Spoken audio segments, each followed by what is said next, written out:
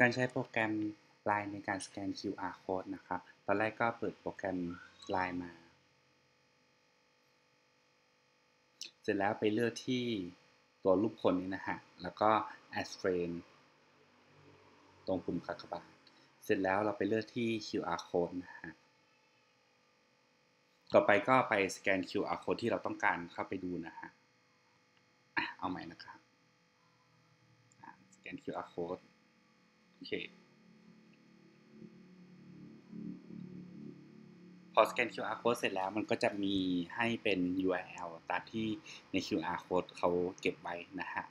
อันนี้ก็เป็นการใช้ตัวโปรแกรม LINE ในการสแกน QR code นะครับ เดี๋ยวผมลองสแกน QR code อีกตัวหนึ่งให้ดูแล้วกันนะฮะ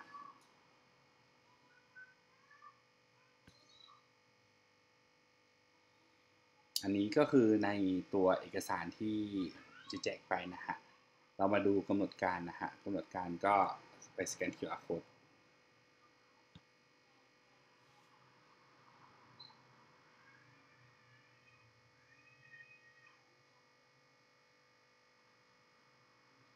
โอเค